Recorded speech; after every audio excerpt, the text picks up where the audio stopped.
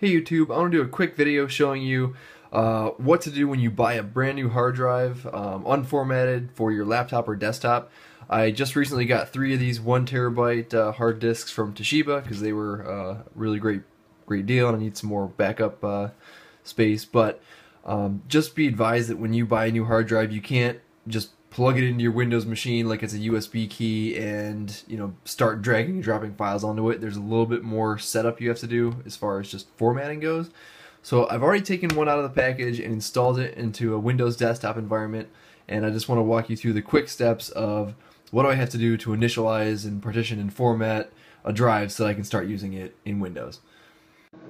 Okay, so now that I've booted into the machine that has the new hard drive installed, if you open Windows Explorer, you'll see that it's not here in the list of drives ready to use. So you may ask yourself, okay, now what do I do if it's not even here on the list? So what you've got to do is use Windows Search here, type in Computer Management, and that will open up this window. If you click Storage, then Disk Management, you'll get to the Disk Manager section. Now the newest disk, Disk 0, is here on the top. It's 1 terabyte. And I walked through these steps just a minute ago, just so I am prepared for the video. But the first time you do it, you'll get a notification window popping up saying you need to initialize this disk, and it will ask you to pick between MBR and GPT. MBR is older, and GPT is newer, and GPT supports partitions and drives that are larger than 2 terabytes.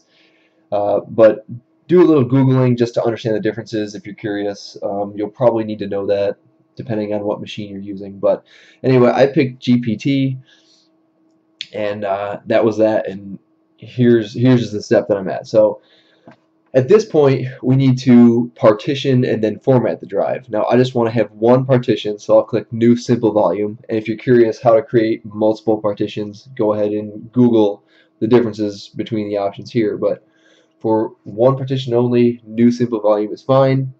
It'll walk you through a wizard saying how big do you want it. Default is the entire drive, so that's fine.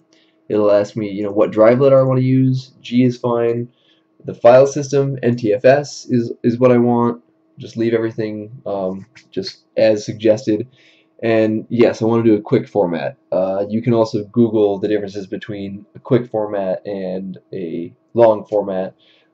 Just so you understand the differences. But quick format will take a few minutes, and a full format will take a couple hours depending on how big the disk is. So next, confirm, finish, and right now it's formatting my disk.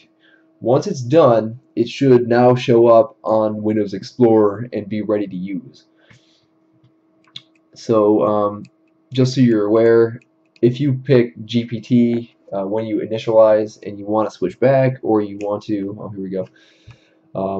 So there it is. Here's the new disk ready to use. You can access it now and start dragging and dropping things to it. So that's all set. Like I was saying a minute ago, here it is. If you want to undo what you've just done, you can delete volume, and yes, it'll erase all your data. Fine, because it's empty anyways.